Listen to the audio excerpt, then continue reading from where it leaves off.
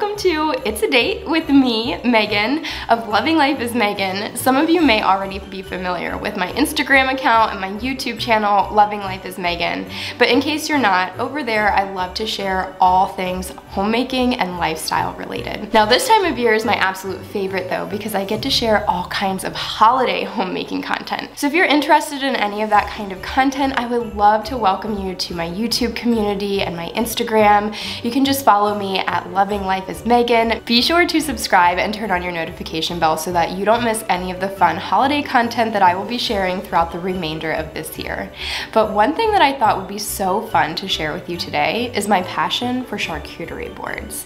One of the best parts of the holiday season is holiday entertaining, family get-togethers, friendsgivings, and just all of those special gatherings where you can spend time and share food with your friends and family. Now, charcuterie boards have been such a trend over the last couple of years, and for good reason. They are such a great way with minimal to low effort to entertain guests, share meals with friends and family, and also to introduce extra special foods that are high in nutrients and so good for you while tasting good at the same time.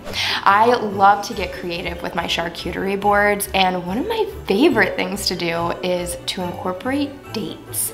Now I know most people are going to think of berries and cheeses and meats, and don't get me wrong, I absolutely use all of those things.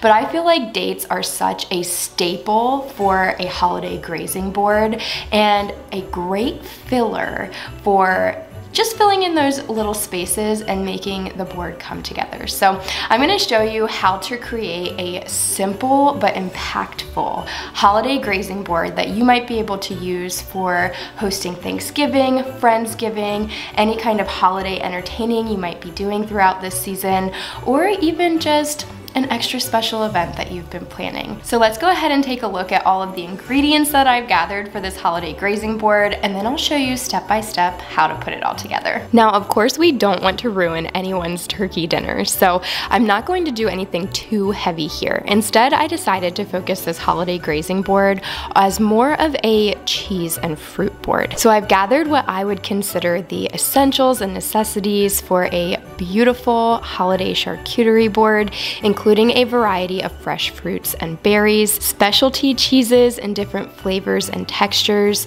a few pops of specialty deli cuts including prosciutto and capicola, and the real star of the show, dates. Now, if you have never tried dates before, you are truly missing out. They're essentially nature's candy. These ones are vegan, raw, gluten-free with no added sugar, and the best source of fiber. Once you have gathered all of your ingredients, you may need to wash some produce, cut a few cheeses, but most of the bulk of the work is going to the grocery store, gathering your items, and then arranging them on your serving tray. So now I have all of my ingredients laid out and prepped, and it's time to start assembling the board. Now I have this beautiful charcuterie board right here. It's a rectangular shape with rounded edges, beautiful handles on either side, and a little bit of a lip to prevent any of our ingredients from spilling over. I feel like this is the perfect size for a medium to large gathering of people, but you can totally use whatever board or serving tray that you have on hand. It doesn't have to be extra fancy, although these acacia wood boards are great for really easy, simple cleanup and are non-toxic to any of the food items that you put on top of them. And we are going to start with the large items first.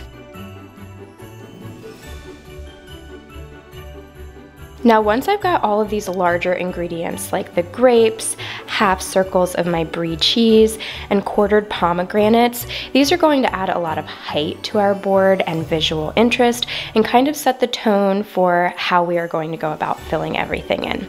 Now, once all of these are out here on the board arranged as you would like, I'm going to start adding in my special meats that complement. This is totally unnecessary. You could go for a strictly fruit and cheese board, but I thought that having this prosciutto and coppa would really add to the flavor profile here. These are very complementary to all of the fruits and cheeses that I'm going to be using today, but like I said, you could totally forego that.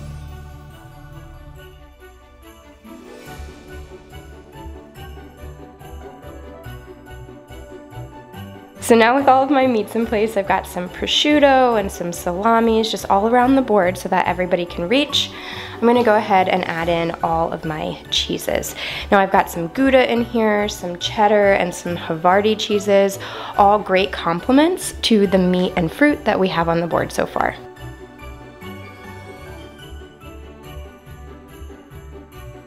So now that I've got all of that in place, I'm going to fill in some of these larger gaps with all of the rest of my fruits and berries. If you look closely, you'll have some small gaps like here and here, little areas here and in the corners that need to be filled with something special. And that's where our dates come into play. So I'm going to use these whole fresh dates to go ahead and fill in any of those gaps. Add some extra special height and texture to this board and be the focal point that people are going to grab for first.